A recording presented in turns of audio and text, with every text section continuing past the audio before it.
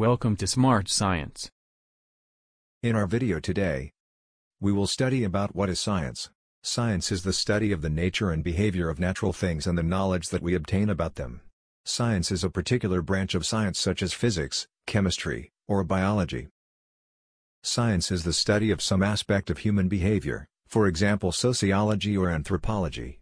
I think science is boring. You're wrong, Sophia. Science is exciting.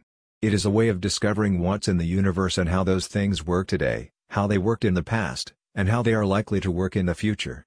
Science is useful. The knowledge generated by science is powerful and reliable.